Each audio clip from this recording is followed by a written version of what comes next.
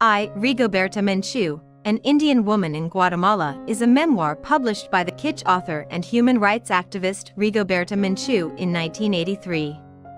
She dictated the book to Venezuelan author and anthropologist Elisabeth Burgos, who is credited as a co-author. The book recounts Menchu's experiences as an activist campaigning against human rights abuses during the Guatemalan Civil War, which began in 1960 and didn't end until 1996, more than a decade after the publication of the memoir. As a child, Menchu's family life is split between life in the Altiplano highlands, where she spends 4 months out of the year, and the lowland finca coffee plantations, where she spends 8 months of the year working for Guatemalans of Spanish descent. Menchu, meanwhile, is kitsch, an indigenous tribe of Guatemalans of Mayan descent. Life on the fincas is horrific. As workers, they are underfed and crammed into tiny living quarters. The owners of the fincas seem to have no regard for their lives, refusing to even wait for them to leave the fields before spraying them with pesticides. For those 8 months, Menchu looks forward to returning home to the Altiplano highlands, where the indigenous tribes live with their own, embracing their own culture. The journey to and from the fincas is also perilous and intensely uncomfortable, as the workers are packed like sardines into the backs of trucks and covered by tarps. One day, after being starved and worked to the bone, Menchu's younger brother Nicholas dies. Menchu is almost angrier than she is sad, but she is confused about what she can do to prevent such atrocities from happening in the future. When Menchu is 8 years old, she accompanies her father to Guatemala City. This is the first time she becomes aware of the world outside the fincas and the Altiplano. The experience causes her to want to learn Spanish so she can explore more of the world and assimilate into it. At the same time, she is torn between her desire to explore the world and her desire to become a leader in her community like her father is. Despite the urge to stay with her people, when she is offered a job as a maid in Guatemala City, she eagerly accepts it.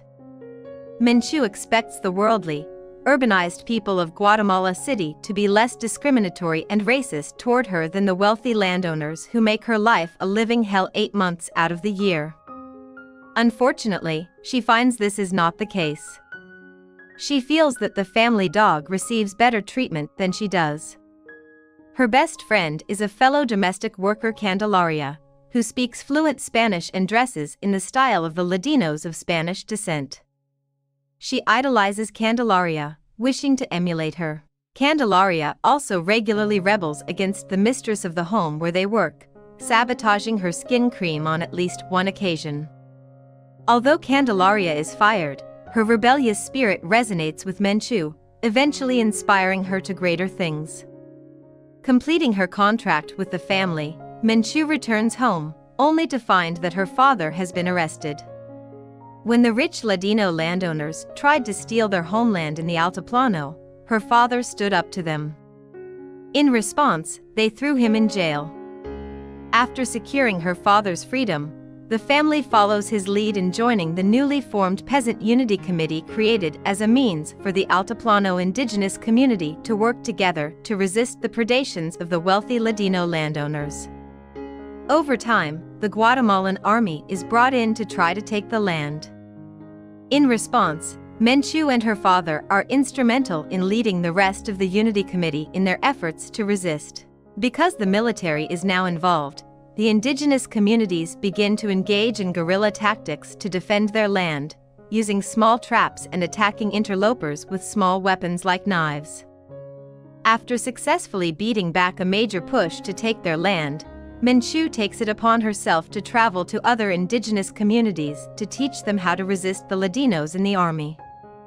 Unfortunately, as her profile rises and she attracts the attention of the Guatemalan elites, the army retaliates against her family, first killing her brother Patrocinio by burning him alive in front of her entire family.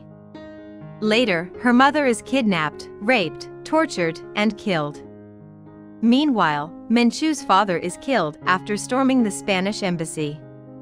With so much death visited upon her family, and having witnessed so many atrocities committed against peasants, Menchu eventually goes into exile. After a period of much-needed rest, she finds it difficult to rejoin the guerrilla movement, even though her sisters are all currently involved in it. Instead, she shifts her attention to activism. I hope you enjoyed this video. Leave a like if you did, and be sure to subscribe. Thank you.